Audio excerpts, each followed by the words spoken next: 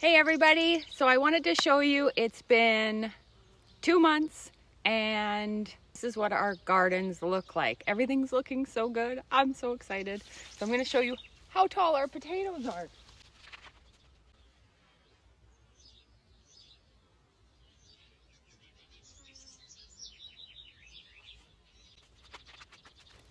So as you can see, we got some good growing potatoes.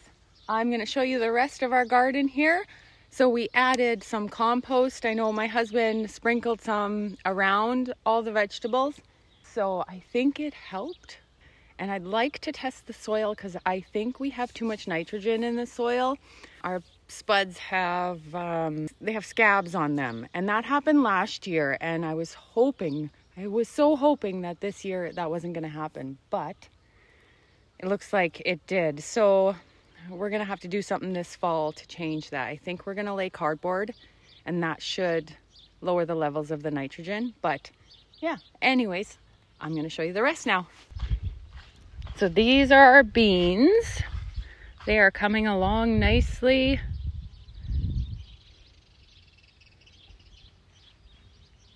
Pretty soon I'll be in the kitchen freezing and canning.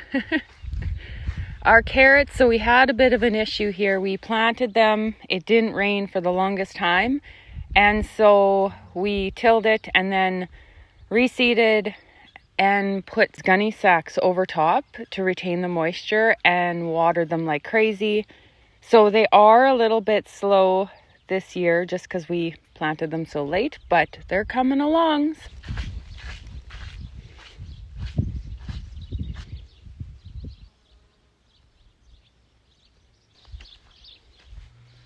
Look at our tomatoes. We've been picking off of there.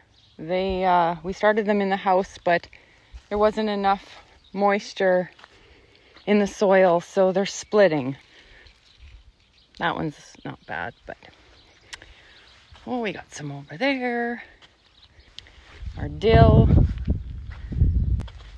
One lonely random dill. Oh, we got some cucumbers here. Look at that.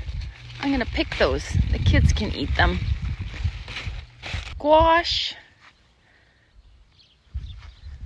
Oh, we got 4. And then we got some in here too. It's awesome. So we got this tester.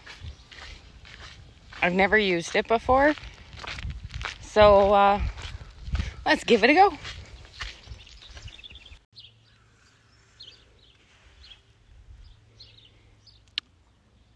So that makes sense for moisture because Lori just watered. And the light, it's full sun here.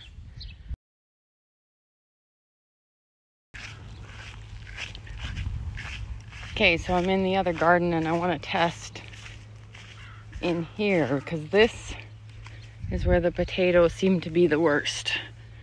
So